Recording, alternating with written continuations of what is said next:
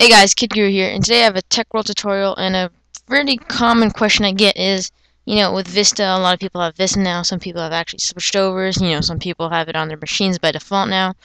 How do you get it sped up? Granted, mine isn't as fast as it could be. I mean, I can probably tweak it more, and I should spend time doing it. And same with you guys, maybe you should spend time one day if you do have Vista, just to speed it up, maybe tweak it somewhat, or look into getting new hardware, or just in general tweaking it and keeping in good maintenance, which I should add to the bottom, but I'll talk about it later. First off, if you want to really speed it up, hardware wise would be probably the best way to utilize is your hardware. See if you can, your laptop or your desktop. If it's a desktop, it's considerably you can get it running better. Laptop's a little harder because mobile, and not most laptops aren't well, they are upgradable. It's a little harder. RAM wise, if your laptop can support 2 gigs, do upgrade it. 1 gig for Vista isn't really the standard. It's more, you can run, but you can't really multitask. On XP, you could.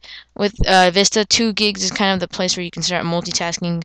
3 or 4, if you could support it, if your laptop can support it, will be more of your, your better, where you can highly multitask and run a couple stuff in not so memory intensive. Next, if you can't upgrade your CPU, I mean, if you have a good CPU, check how your processor is. To see, if you're running Vista, I'm running on a 1.4 dual 1.4s, so dual helps a lot. Obviously, if you're running on like a 1.4, just a core solo or something like that, you may have baby slow. You just don't want to really upgrade Vista to old computers, but I guess newer line computers, eventually everybody's gonna have to make the move. XP is great. I love XP. I still have it on my desktop. I'm not taking Vista over that. I mean, personally, XP is still my favorite. HD, if you want more hard drive space, that's something more easy to upgrade along with RAM. So look into getting these parts. I would recommend Newegg.com has some good prices. So yeah, hardware-wise would be the best way. Check if you can do. If you have a desktop, you have more options, like getting probably a better motherboard that supports more hard RAM, x64-bit operating system, stuff like that. Okay, so first off, software-wise, speeding up to give some extra tweaks. I'm going to go over the whole overview here of my tweaks. So Msconfig will be the first way to go. I'm just going to go to Start, Run, Msconfig. It stands for Microsoft Configure, I believe. So I'm going to wait for that. And as soon as that opens, it takes a second here. Now, first off, go to boot, change this timeout time from 30 to 3. And if you want, you can hit no GUI boot, which actually gives you a secret boot screen and a faster boot because it doesn't have to log all the boot information and boot video, stuff like that. Timeout, just basically wait how many seconds for it to time out before it shuts down. By default, I believe it's 30. So go to services next. Now these are all the services that either start up with your computer but via a program you installed or something by Microsoft. You can check by hiding all Microsoft services to see all the ones that aren't really by Microsoft. Now obviously I'm not going to go through everything. Some of your manufacturer stuff may be here. Some quick things like if you don't need some stuff running up, just what do you call that? Uncheck it. I'm going to give you a site to Black Viper, who gives a list of safe tweaks, which are basic tweaks that any user can do. A little more edgy or medium tweaks that not a little bit more power users can do, or smarter users. And it has one that's just basically all tweaked out, which is more for way more advanced users who don't really have their own security, have their own firewall, stuff like that, because you disable stuff like Defender, etc. I consider myself a power user, so I disabled a couple services, as you can see here. I don't use ReadyBoost, I don't use some Firebird server, I don't use a couple things. I mean, there's stuff like IP helper. If you don't have a server, obviously that's look through the ones that are pretty self-explanatory. Look at the ones that like printer services. If you don't have a printer, fax. If you don't have fax, stuff like if you don't need LogMeIn service running when you boot up. I like to keep the firewall obviously running. Some people don't do that. NetLogon. Look, huge amount of services I disabled there. So I'm not gonna go through them all. I'll give you the link to all the ones you can tweak. So yeah, you can go this way, or you can go services.msc, run services.msc, same thing. So yeah, guys, that's how you disable services, and just hit apply, restart your machine, and I've seen a great increase in boot. Another thing you can do is startup items. These are all my startup items I disabled. Main things I want running are my processor, obviously, the operating system, antivirus, my other antivirus, and my wireless. and antivirus, and the point driver. Now these are a little bit more just because I have a laptop, like about 1, 2, 3, 4. I have 5 things running at startup, not including the operating system itself. So 5 things, that being for the laptop and security, and wireless, of course. So those are the main things I need starting up for a laptop. So I mean, just again, that's self-explanatory. Just go through, check what you don't need. Tools, you don't really have to worry about that. So just hit apply, okay, and you're good. So that's Msconfig. Check out services and startup. Check in the video description for the link to all the services you can tweak out with Black Viper's list. Disk utilities is what I talk about next. Defragging your disk can speed up, just getting to your data much quicker. If you go to programs or just start accessories, and then go to system tools, which is actually already down there for you. I just organized mine differently. Go to disk cleanup or disk defrag, which is DFGUI. Basically, this will launch the defragmenter. It's going to analyze your disks, and it's going to tell you if you need defragging. Whether or not it needs it or not, it's up to you. You can defrag it anyhow. I'm not going to defrag, but anyway, it compresses all your information as it analyzes it. Compresses it all in the disk to be easier to read, and obviously write out. So that way, you can access data much quicker. I would recommend doing that maybe twice, maybe every 2 months or so. Every 3 months, whatever. Just run a defrag. I also recommend maybe every 3 or 4 months, run or even once a month if you want to, run a disk cleanup. If you're more a power user, get a lot of data. I'm not gonna do this because it has to scan the disk. Select your disk, hit OK. It's gonna scan it for temp files, registry files, all these backup files, and you can delete them all.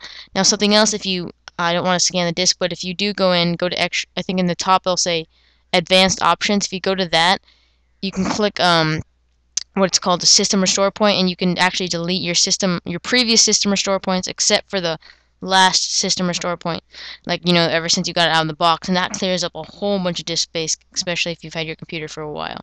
Again, just go into advanced options or disk cleanup. I'm not gonna do it because I don't want to wait for the thing to actually what I could do is I'm gonna go in here and I'm gonna run this.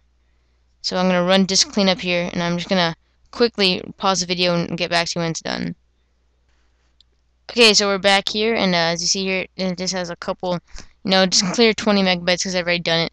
It does stuff like thumbnails, recycling bin, offline web pages. You can just check them all pretty much. If you go to more options, I should say, here it deletes system restore and shadow copies for Vista. So just hit cleanup and then go back here, choose your stuff, and hit OK, and then it'll delete all the files and the cleanups. So I'm going to hit cancel because obviously I don't need to do that. And index features. So along with defrag, which compresses it, cleanup, which makes up more hard drive space. Indexing is basically a service that makes it easier to search. If you're a huge searcher, this could come in handy. It indexes all your stuff that you search. If not, you can go ahead and disable the services under Msconfig. And I believe if you go to my computer here, you can actually disable it within Explorer as well. Go to Tools, Folder Options, View, and down here it should say something about indexing. Now, hang on a second here. Index. Actually, I think if you disable the service, it should just disable it altogether. Okay, so hide extensions. Okay, so in general tab also. Okay, so yeah, just disable the service. That should just help out. Services under Msconfig, it's index. I think it's index searching. So just look for that service and go ahead and disable it. It doesn't make your search as fast. It'll still be pretty quick, and it just makes the hard drive run a little quicker. Actually, I think you can disable it. Okay, never mind. Here, go to my computer also. Go to disk, hit properties, right here. Okay, my bad. You can index this drive for faster searching. I just disabled it, and it still runs pretty fast. It makes a computer, I guess you can see a hint of increase. So that's what you can do to the disk. And of course, go to add or remove, and remove programs, remove window. Look on the right and go to Windows components. You can remove games and other services that come on, like printer services, stuff like that. Next, let's talk about basic effects and disabling Arrow. If you not a fan of Arrow, I don't use it that much. I haven't really even used it. You can disable that. And if you're using Arrow, another way, just disable transparency, less resource hog. But if not, just change your theme, and let's turn off some basic effects. So hit Windows key pause, and that'll open up your system information. Hit Advanced System Settings. And I'm just gonna wait for this thing to pop up here, and I don't even need this anymore. So, oh, whoopsies, that was a that's the thing I actually did need. Okay, Advanced System Settings.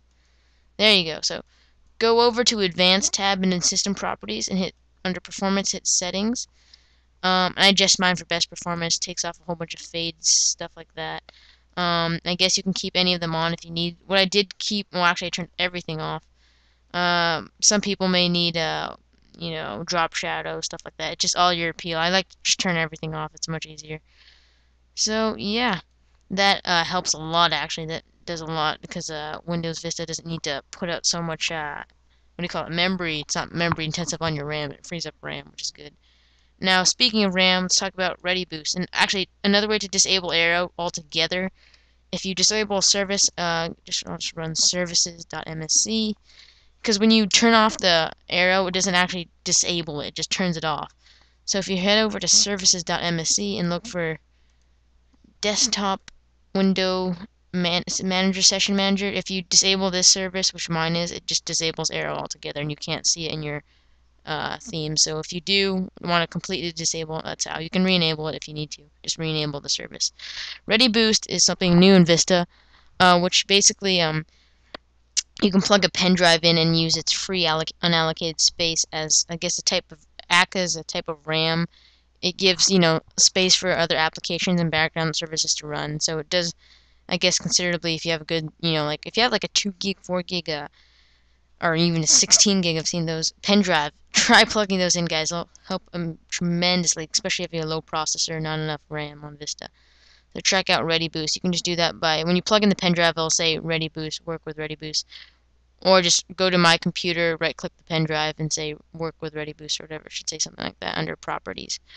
So next, talk about task managing and, keeping that in order along with Firefox. So if you go to Task Manager, obviously you can see all the CPU usage right now. Mine with the screen recorder is running around 30.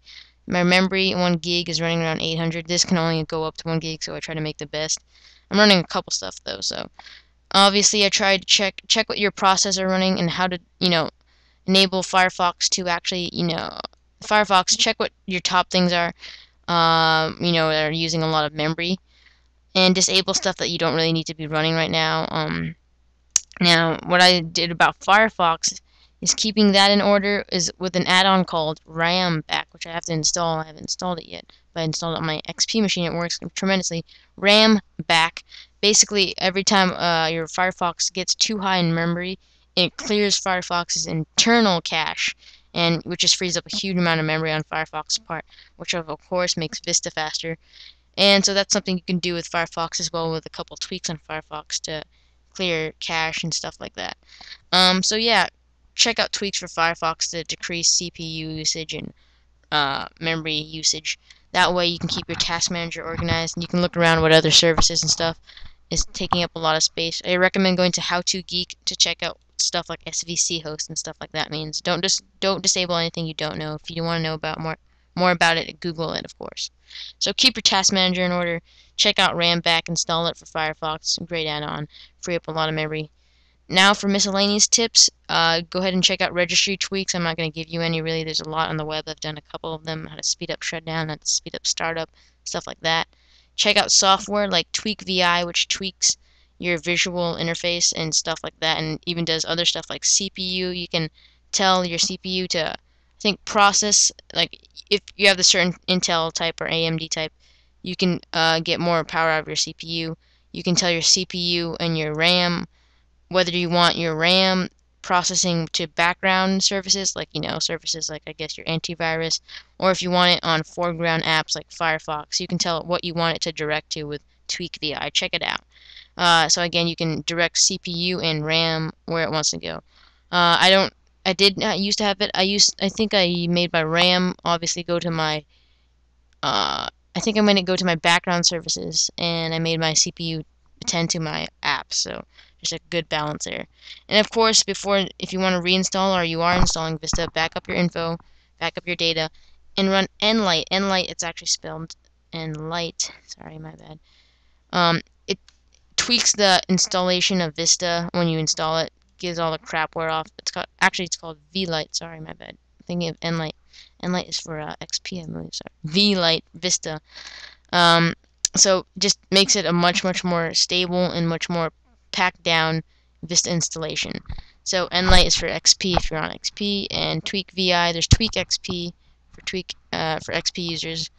So, and there's a special offer to get 10% off the actual full version of TweakVI. So, yeah, guys, check out TweakVI, check out VLite if you're installing or reinstalling Vista. So yeah, guys, those are my complete tweaks. I know there's a lot, but check them all out. Set aside time to do it. Keep maintenance on your computer, and let me know how it goes. Hopefully it speeds up your Vista considerably somewhat. Anyhow, guys, thanks for watching. I know it was a long one. Anyhow, check out the website at www.adrianstech.com, and also our new blog at www.blog.adrianstech.com. Actually, there's no www, so blog.adrianstech.com. Email all your feedback to adrianstech@gmail.com. Thanks for watching.